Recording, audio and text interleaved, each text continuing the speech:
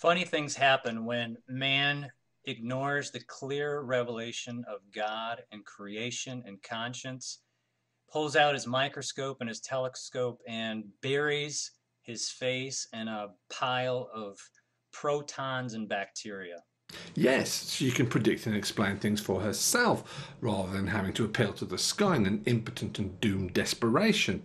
Also, whilst I have no idea what a telescope is, I do have an uneasy feeling that the burying my face in a pile of bacteria analogy is about to prove apt.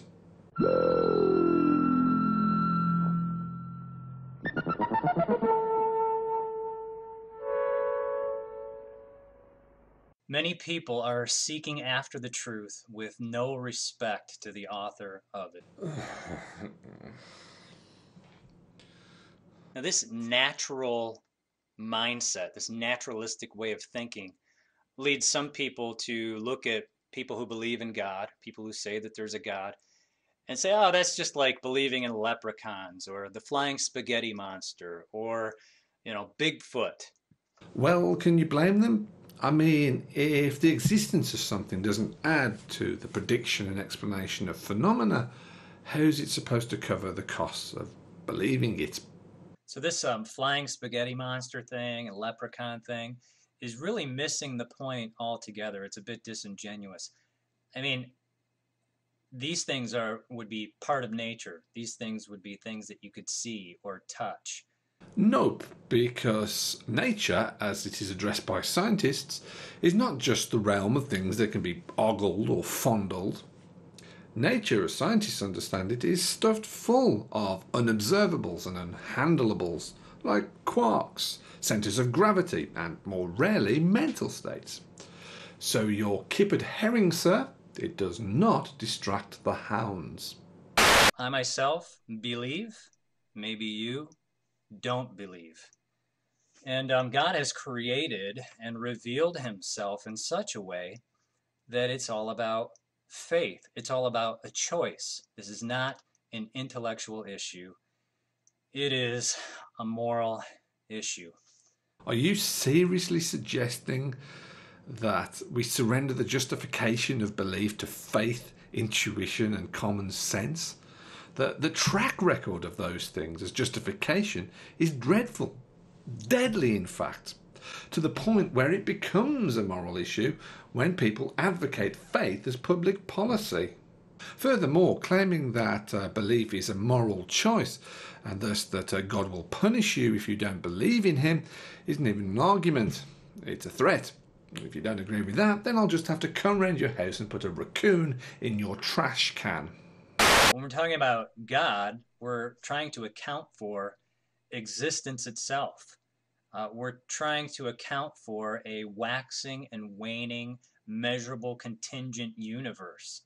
We're trying to account for beautifully engineered complex life and the uniqueness of man above beast.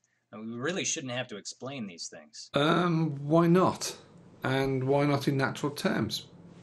Well, perhaps the issue here is whether or not answers to questions like what is there? How do we know? Is it good?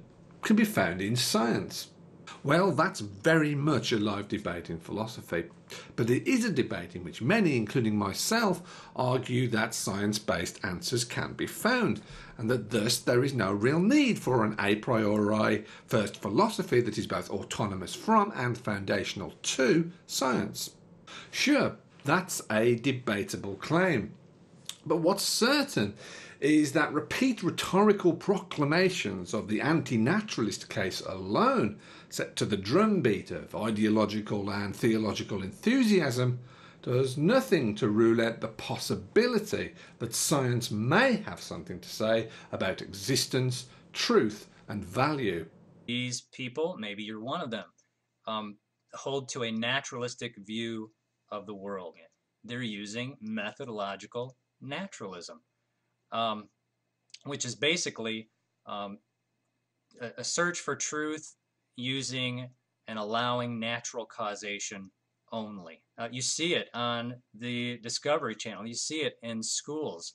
Make no mistake about it. These people are using methodological naturalism to find all truth, to find ultimate truth. Strictly speaking, methodological naturalism need make no claim to all logically possible truths, nor to ultimate truth. Which is just as well, as the idea of ultimate truth is wildly speculative and possessed of certain anti-intellectual and authoritarian overtones. I mean, why would anyone even want to admit that there is some true statement such that its justification would terminate all interest in or need for further truth? What's more, if one were to accept such a truth, such as God exists, which I suspect is what you have in mind, the clear implication is that we should thereby turn off our minds, our curiosity, our critical faculties. The message is clear. Don't think, obey. The response is stock. Go fuck yourself. And I heard a guy today say, "Oh, there's just not sufficient evidence for God." Well, of course there's not going to be sufficient evidence for God if all you got is a telescope and a microscope. Well, that guy may have had a point anyway, because methodological naturalism need not claim with absolute certainty that only natural things exist. There's no contradiction in a methodological naturalist holding their position provisionally as a matter of predictive and explanatory expedience. It is not, therefore, as you suggest, simply a dogmatic denial of the supernatural. So, science and this religion of naturalism take the place of God. And these people that sign themselves up as people of logic and reason, we really find out that they're believers, just like us Christians. Not really, no, at least not Christians like you. Because naturalism is not blind fideism. Naturalism, like proper Christianity, is responsive to reason and evidence and tolerant of doubt in a way that you fundies with your doubt-fearing fervour are not. In fact, what kind of Christian is it who lacks faith to the extent that they must heckle all doubt in others, and is so without hope as to despair of all who disagree with them, even in the slightest, and is so uncharitable as to not even endeavour to give an honest account of opposing views? So no thank you, and please feel free to piss off and never darken my YouTube searches for naturalism again. Bye.